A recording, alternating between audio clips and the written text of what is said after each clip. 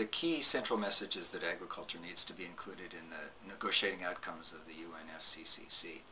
If you look at the documents that have been written so far, agriculture is the missing word. There's a lot of emphasis on reducing greenhouse gas emissions from the energy sector and increasingly from the forestry sector. But agriculture, while an important contributor to greenhouse gas emissions and also has a potential role to play in mitigating greenhouse gas emissions, has really not received much attention in the negotiating process. There are three main messages that we want to take to the negotiators. The first one is that agriculture will be affected by climate change. There's no question about that, but there's a considerable uncertainty about where the effects will occur and how serious they will be. We can expect higher temperatures, we can expect more precipitation and more extreme events.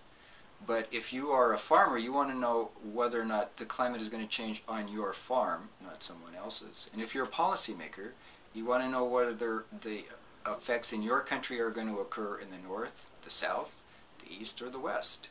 So we need to have more information about where climate changes will take effect and how they will affect agriculture, and particularly how they'll affect the forest. So that's number one. Number two, regardless of what we do, there will be some effects of climate change on agriculture, and so any funds that are set aside as part of the negotiating outcomes for adaptation need to include agriculture. We need to think about new crop varieties, we need to think about physical infrastructure that will make farm activities more resilient to climate change.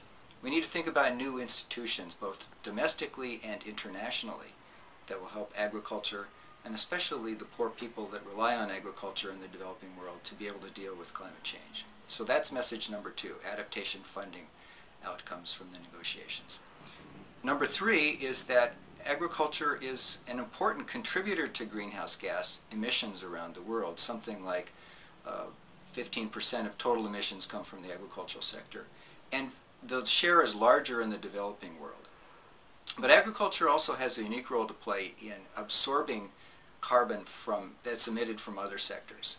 So when we think about mitigating greenhouse gas emissions as we go forward in time, we need to think about funding modalities that include the developing world. This is programs to help the poorest of the poor reduce their emissions and to get on a sustainable growth path that reduces the amount of greenhouse gas emissions that they emit going forward.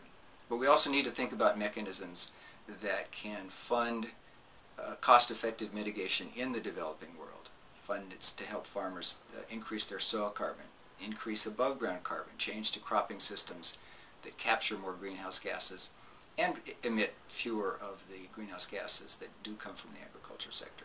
There's no question that climate change will impact women in agriculture. Those impacts depend, of course, on the nature of the effects in the developing world, and women's roles in agriculture vary around the world. But it's important to realize that the first and most important outcome is to get agriculture included as part of adaptation and mitigation expenditures or funding programs and negotiating outcomes. If we include agriculture, we also have the resources to help women in agriculture adapt to climate change.